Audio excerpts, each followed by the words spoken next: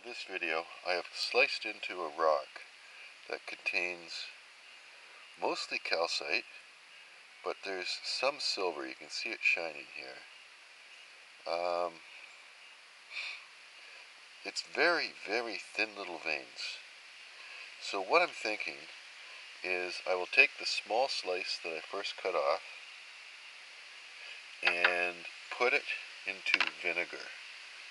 And then hopefully it will etch out the calcite, leaving behind wire silver. If that works, I got the bigger rock that it came from, and I will etch this one. Using vinegar will take a long time, probably a couple of weeks. So let's see what happens. It should be an interesting well, this is day 5 of the etching, and I refreshed the vinegar twice.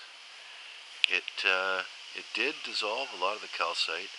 The silver itself is not wire silver. It really is veiny. But I think I'll stop now because it's getting just a little bit fragile. And so you can see, like right here, there's a little piece that fell off. Little piece of silver. Other than that, if I do it any longer, I think I'll end up with something that looks like a bad filling.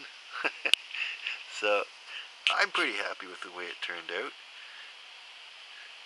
Thank you for watching.